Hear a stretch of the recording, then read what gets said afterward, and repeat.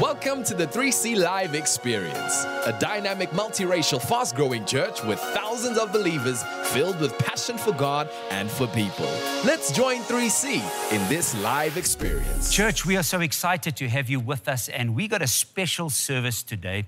We are celebrating the security cluster of this great nation of South Africa. And we are so privileged to have our Deputy National Commissioner with us, General Vuma, and her colleagues. General, so awesome to have you here with us. And she's going to be addressing us, and after this I'm going to be chatting and speaking a few words as far as our responsibility as a nation towards our government. You are really going to be blessed, but we are so excited to have you with us, and we really do appreciate you. Let me tell you, we've been working very closely with the police, especially with the delivery of the food, and you guys have looked after us. You guys have protected us a phone call away, and you know what, we want to say we really love and appreciate you. South Africa is not an easy place to make sure that we're safe and secure, but we know that you and the colleagues and your people put your lives on the line every single day for us, and we want to say we really, really appreciate you, and good to have you with us here this morning. It's good to be here, Pastor. Thank you. Senior pastors, Bert and Shanae Pretorius, all viewers and all people of South Africa, good afternoon. On behalf of the management of the South African Police Service and all our brave men and women in blue, it is a great honor to be in your presence today as we conduct this interview to honor the security cluster on invitation of the 3C Church. It is heartwarming and encouraging to know that interest and well-being of security forces in our country are important to faith-based organizations and the people of South Africa, who we vowed to serve and protect. Ladies and gentlemen, in an effort to deal a serious blow to crime in an integrated and multidisciplinary approach, the SAPS has established numerous partnerships with various entities and stakeholders over the years.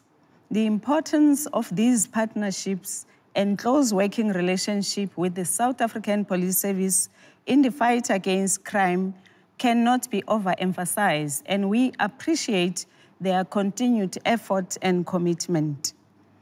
It is important that we sustain these partnerships across all levels of society, and we also need their full support to implement all the SAP's relevant strategies to effectively respond to crime. Distinguished guests, we are conducting this interview at a very befitting time as we are heading towards the fast approaching festive season.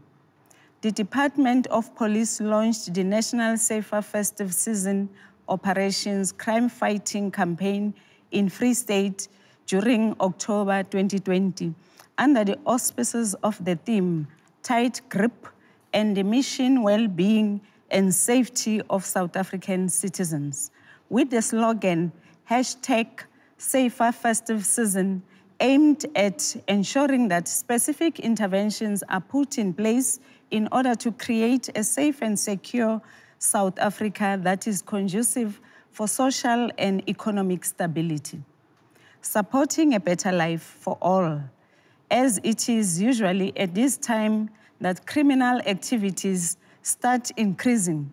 All provinces will employ an integrated multidisciplinary approach characterized by the public and private partnerships, as well as the intelligence-driven operations with the community at core.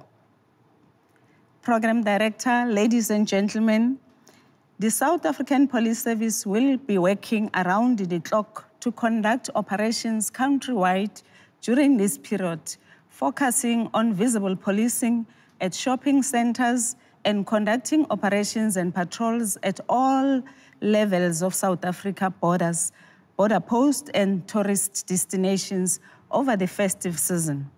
Our ports of entry will also be busier than usual as more people enter and leave the country for various reasons.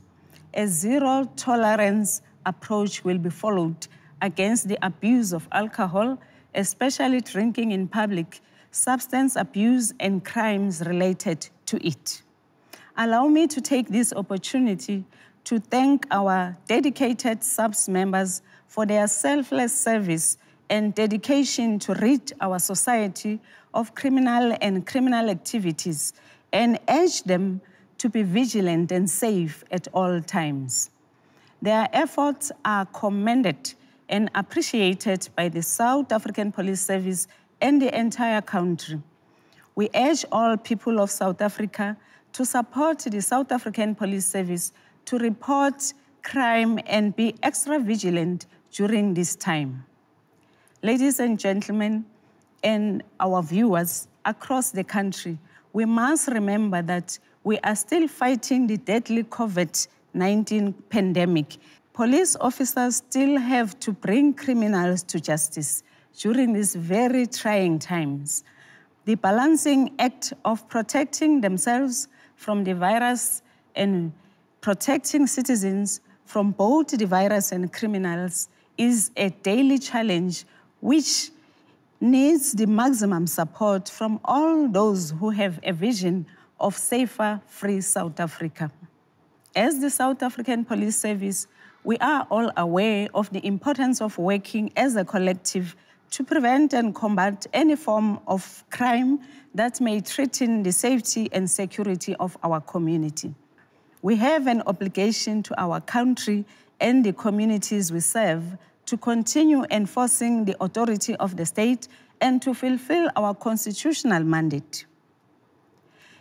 In its implementation of the National Development Plan Vision 2030, the South African Police Service has an obligation to build safer communities, as in Chapter 12 of the NDP emphasizes that all vulnerable groups, inclusive of women and children and rural communities, should enjoy equal protection and their fear of crime should be eradicated through effective coordinated responses of the police, business community, and civil society, as well as churches.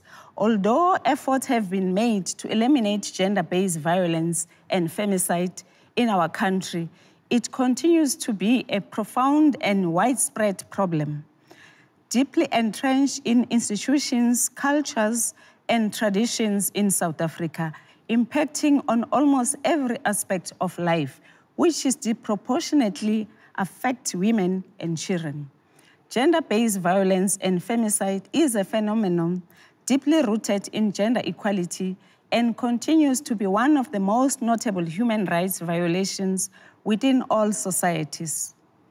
As South Africans, an international community take a stand to observe the 16 days of activism of no violence against women and children, which started on the 25th up until the 10th of December, the South African Police Service joined hands with the rest of government to proceed with its uninterrupted 365 days awareness campaigns and crime-fighting activities. The SAPS acknowledges and appreciates the involvement of the majority of community members in fighting crime efforts with police and reiterates the call to all community members, especially males, to rally behind the police in the fight against the scourge of gender-based violence and femicide.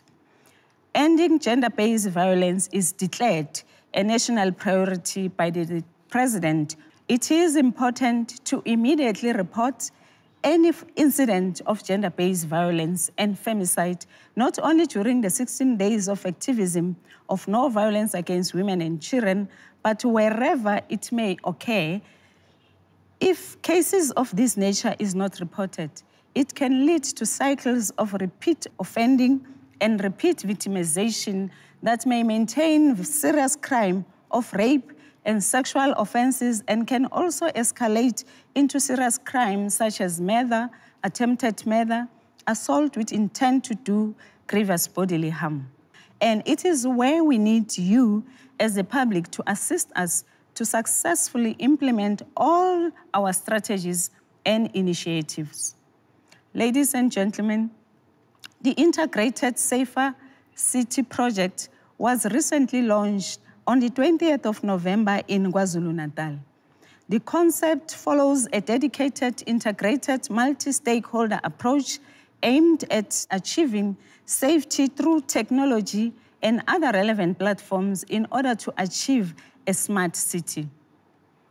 Let us then aim to work together and rally behind the South African Police Service to ensure that our communities are and feel safe across the country. Continue to be the eyes and the ears of the police and report crime to your nearest police station. The SAPS Crime Stop number is 086 00 10 111 or inserting a short code *134 *10 111 # and report crime tip-offs anonymously on my SAPS app. Thank you very much to the pastors for inviting us to this wonderful church. I thank you. Wow, that was really, really awesome. Thank you, General. We've been blessed by that. And I think there's some key words that you mentioned there. That's working together. Working together. And the community rallying behind the police. There is a responsibility for the community to work with the police. I mean, obviously, you can't do that without the community. Definitely, definitely. We need the community because majority of the crime, especially the gender-based violence, they happen behind closed doors. Yes. They happen in the places of entertainment. Yes. And the police cannot be there Yes. to patrol those areas. But with the information and the community coming forward and giving us the information, we will be able to eradicate the sketch. Yes. Definitely. Yes. And that's important. And we want to leave that with you. And I'm going to be getting into the message now. I'm going to be speaking about that we've got to understand we're not absolved from responsibility. It's every single one of us that make this community, that makes the nation safe. We've got to do our part as well. And General, we're so thankful. And that's why, you know, we every year we celebrate the security cluster. And usually this place is packed with police officers and police cadets. But unfortunately with COVID this year, you know, we can't do that. But we're so excited to have you with us. I know the police National Commissioner really wanted to be here, and but you know what? We're so glad to have you with us here, you know, and to represent you know, the South African Police Services. Now, I just want to call on your colleagues, General Marsha, if you can please come forward, and Colonel Mati, if you can come stand here with us, and we're gonna pray together as well, and we just want to celebrate you, and you can just stand on that side there. And we're so excited to have you with us. And we want to appreciate you. And we're thankful for how God is using you. With General Marshall, we've been more active with you on the groundwork. You've helped us a lot with the food distribution, so you've been actively helping us there. We really appreciate it.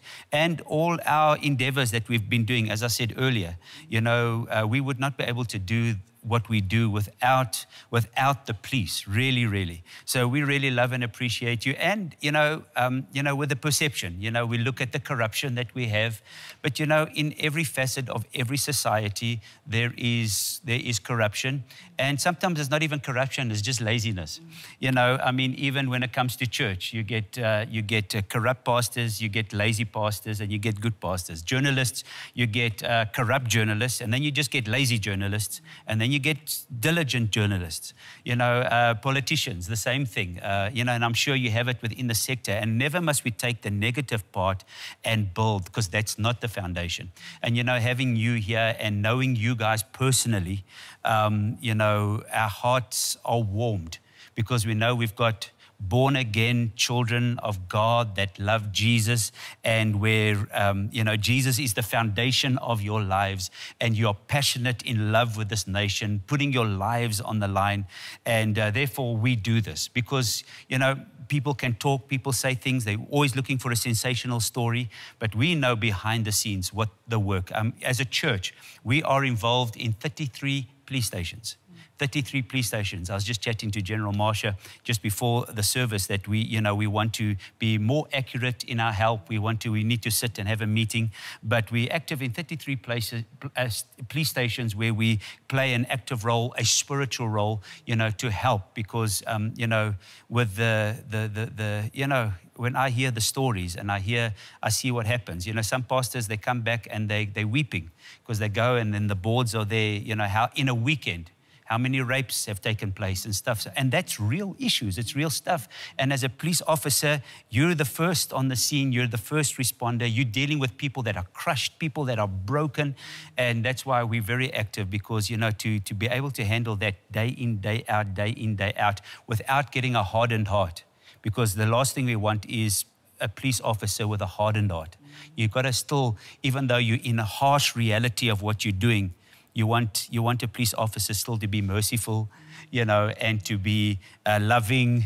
Yes, you're there to enforce the law, you're enforcers, but you can't have a hard heart because then you're going to crush. So having that balance and having that wisdom, let me tell you, it's not an easy thing. You really need Jesus, right? Definitely. Yeah. Therefore, General Marsha, if you can just say a prayer, we'd really appreciate it. You can also say 1 or 2 words if you want to, and if you want to pray with us. Pastor, thank you very much. I appreciate this opportunity. It's not all the time that you get it. When you get it, you are very excited. We're going to run with it. We're going to fulfill the vision of the Lord. God is the one that always wants us to live in peace. That's why He sent His Son Jesus Christ to come and die for us that we might have peace. So thank you so much. We love the community support us all the time, and we are here to serve them. They must carry us. There's a scripture, Pastor, that touched my heart. It's Luke 22. It says, Satan entered Judas, and Judas went and betrayed Jesus. Then it also says, still Luke 22, it says, Jesus said to Peter, I have prayed for you because Satan sought for you. And I thought to myself, if Peter, an apostle, needed prayer, that he must not fall. If Jesus himself had to, when he was about to be crucified, went and prayed 3 times. He prayed because temptation was on him to say, Jesus, I'm God. This cross thing is not working for me. It's too hard. I want to turn back. But he had to pray to stay on the course. How much more a policeman? Because not all of them know the Lord. So somebody must be there in the gap. And Pastor, that's why we appreciate you. To stand in the gap for us, that when temptation comes, remember our Lord says, pray that temptation must not overcome you. And temptation can be in the form of corruption, or form of being lazy, or a form of not caring. But if you step in, the devil will not enter us as he entered Judas. So I want to say thank you so much as we pray. Thank you so much, Pastor. Let's pray. Heavenly Father, we thank you, God, that peace is your idea. That's why you sent your son, Jesus, the Prince of Peace, to come and die for us. Mighty God, this day as you are here, lead us, the police, as peace officers, your word says we are the sons of God. Father, I pray that you'll anoint us, you'll fill us with your spirit, all of us as policemen and women, that we may love our community, oh God. And I pray that our communities also will love us, oh God. And together we can do so much more. Together we can win South Africa and make sure that South Africa is a better place to live in.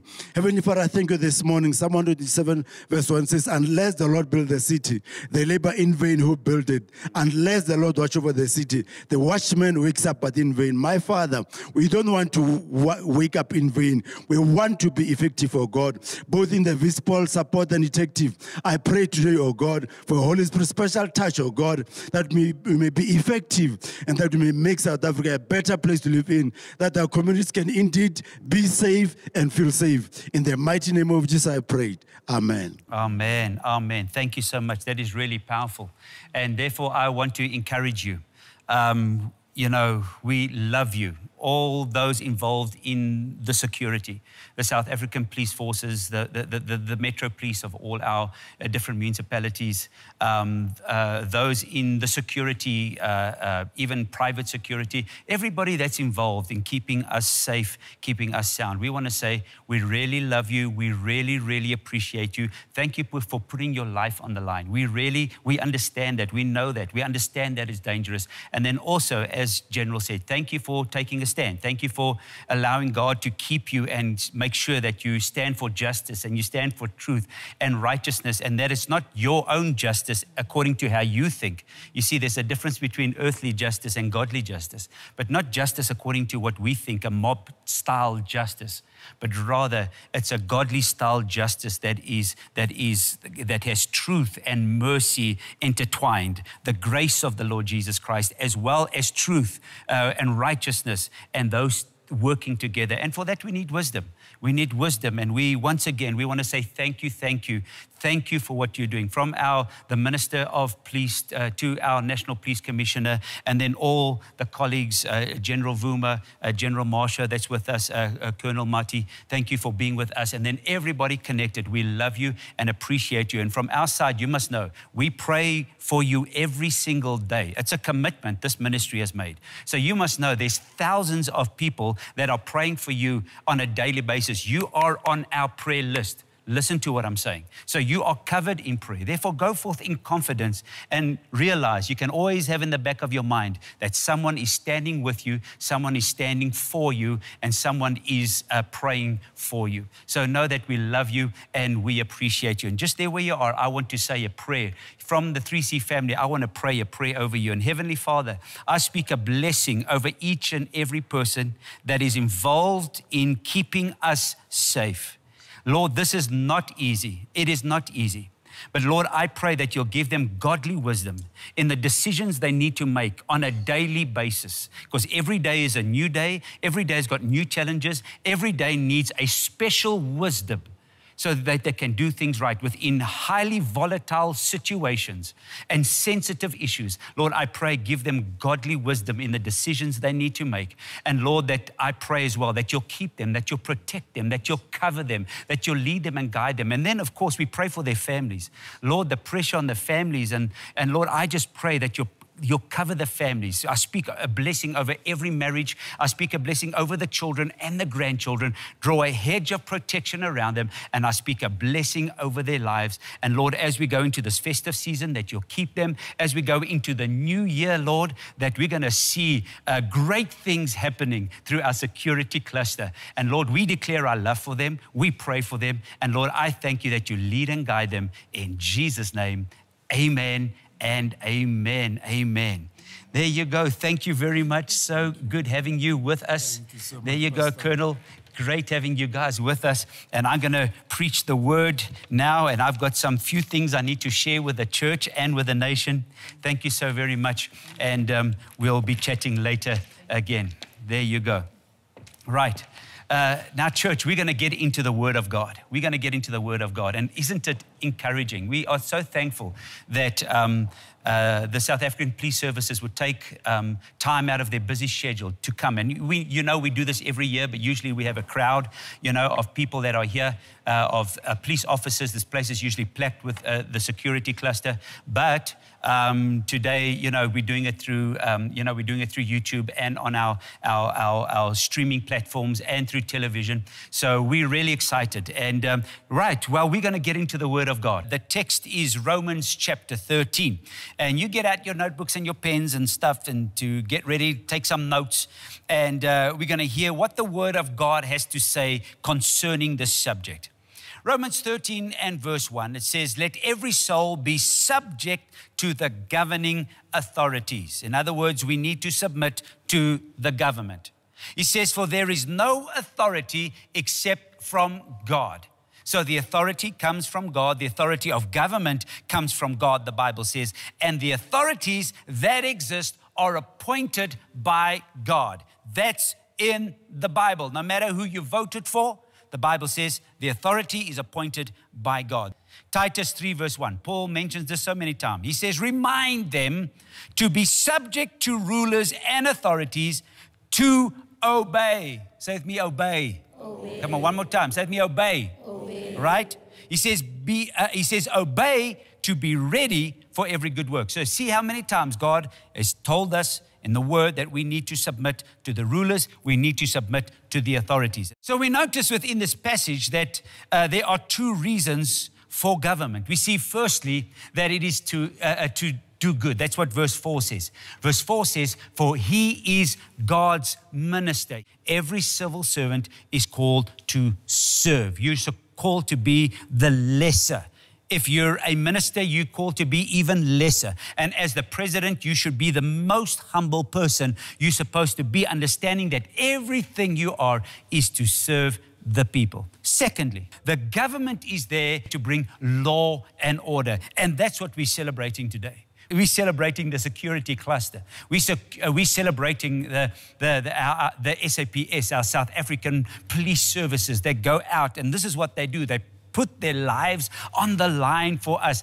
Every single day, they're putting their lives on the line for us, serving us, helping us, and protecting us so that we can go about our normal days and that we can live, this life. Now, I do want to just add to this that you do understand that the government has the right to punish us when it comes to the disobedience of our law. And please make sure that you don't bribe. Please don't bribe the police officers. Please don't be the one that tempts. Because the Bible says if you tempt one of these little ones, he says it's better for you to put a millstone around your neck and go jump into the sea. Don't be the cause for somebody to sin. I was so amazed the other day. I had a man that came to me and I think he was caught doing some horrendous speed. And he said, well, you know what? I gave my ID book and I put in 200 Rand. And he said it to me with pride. And I'm thinking, and I'm a pastor. And I'm thinking, what arrogance is that? First of all, to do it. It blew me away. I was so mad. First of all, that you would do something like that. And then secondly, that you would actually tell me and think that I will not get upset and think that's okay and think that's something that you can brag about. That's not funny. It takes two to tango. When you're talking about, somebody that's corrupt and that takes a bribe, it's also the person that gives the bribe. So it takes two to tango. And whether you're the one party or the other party, still both are corrupt.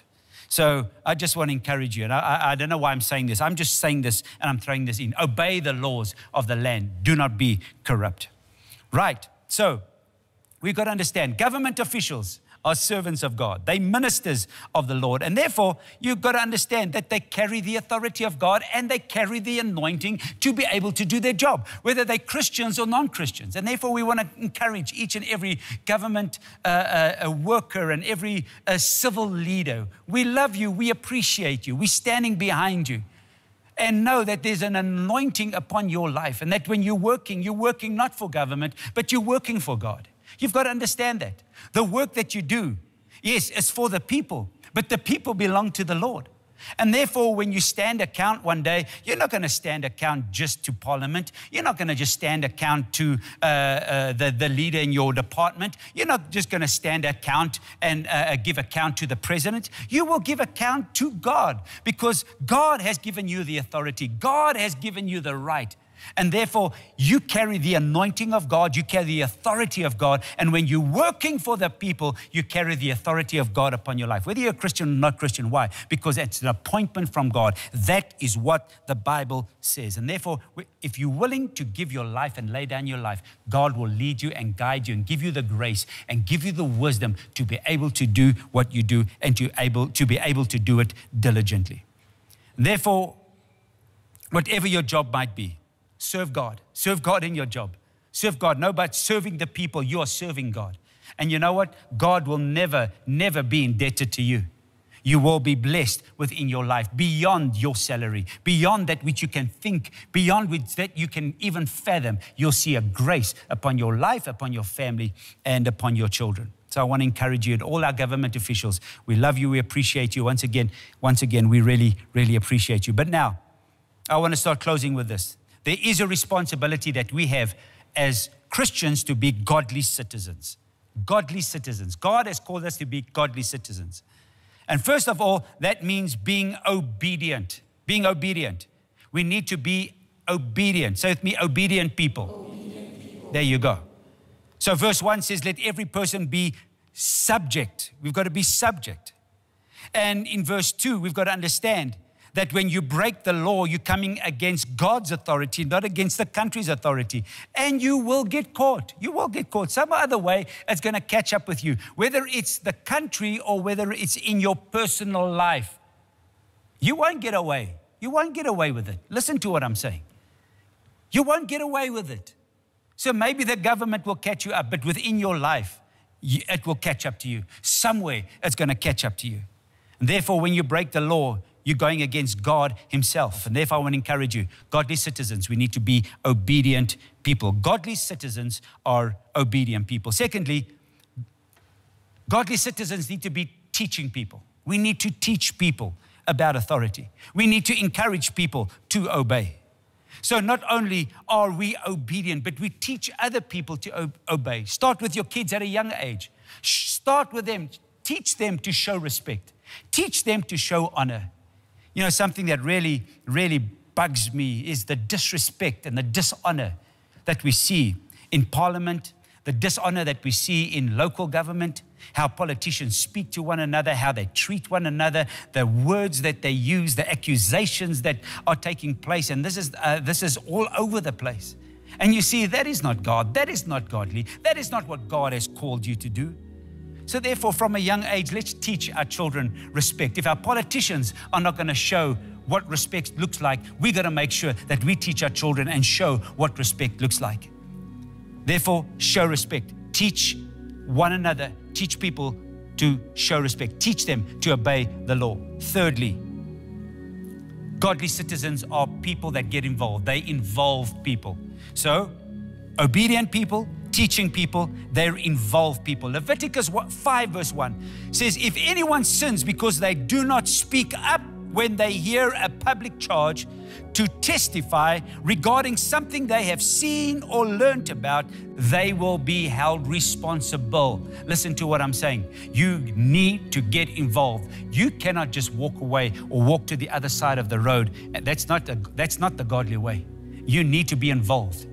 You can't be all spiritual and have a little cell together and we all come together in a service and we all singing, and down the road our young girls are being raped. Down the road our young mothers are being beaten and the wives are being beaten. We can't just stand around and do anything while we see racist chants going on. We can't stand around and see law and disorder. We can't stand around and do nothing. We need to get involved.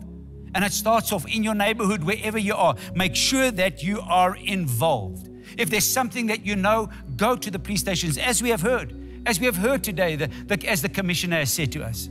We need to be involved, every person, to be able to bring law and order. We can't expect a few men and women to bring about law and order. Every single one of us, each and every one of us, are responsible to make sure there's law and order within our nation. It's not our police force, it's everybody's responsibility, which means you've got to be involved. In things that are not right, you need to go report. If there's bribes taking place, you need to go report. You see, we've got to have a culture of making sure that we bring about law and order. Number 4, a godly people is a praying people. We need to pray. Pray for our president. Pray for our parliament. Pray for our local government. Pray for our local councillors. Pray for the civil servants. Pray for our police force. Pray for our metro police force. But wherever you are, make sure that we pray for government. We need to pray. 1 Thessalonians 5:17 says, pray without ceasing. Do you believe God answers prayer? Yes, He answers prayer.